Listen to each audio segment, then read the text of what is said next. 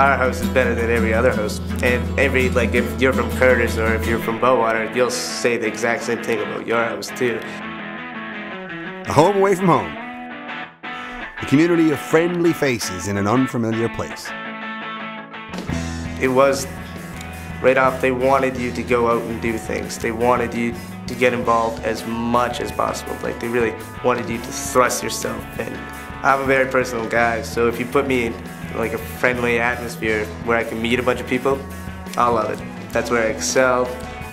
It's a good time for me, and that's what residence is really all about. Well, just because we're on campus, it's so much more convenient for us because we have academic dons that tell us where to go if we need tutors. And we even have house tutors too. Like if you've taken so many science courses, math courses, you're allowed to tutor other people in your house, and you get paid for that from the university as well. So those are really good options for students that are just coming into res. The house I lived in, Blackhall House, is an all-female house, and at the beginning of the year you write down different interests, what you're taking in school, things you like, and the proctor collected them all, and she noticed I put down that I liked politics and current events, and she noticed that. And so she came, she found me, and she's like, well, we have this great opportunity where there's something called Peyton College Council, and it's a board made up of different students, and they get to look at the rules and the regulations in housing and really get to change their environment. And she said, there's a first-year position open and I think you should apply for it. And I did, and I got it, and it was my first time getting involved, and I really found, especially with that council, that you could change your living environment, you could change the world around you.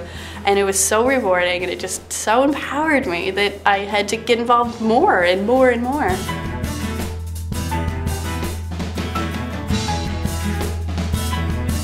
I lived downtown and I was driving over to my friend's house, and there was a girl who had obviously fallen on the side of the road, and there was these 4 old ladies standing around her, and so I kind of pull over because it looked like they needed help, and I was like, oh, is everything okay? Do you guys need help? And the girl was actually, it turned out she was a student who had just came here, and she had found her accommodations that she was staying in now on the off-campus website.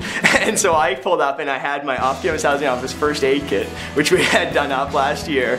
So it was a good, perfect little advertisement. She said, oh, the off-campus office, I remember that. I was on your website the other day. So I used my bandage straight from the off-campus first aid kit and wrapped up her leg, and she was all right in the end. But a couple band-aids were good, and then I dropped her off at the place she had found on our website. So it was a pretty big success story for the off-campus housing office. We save lives. Housing at Memorial University. Come join our community.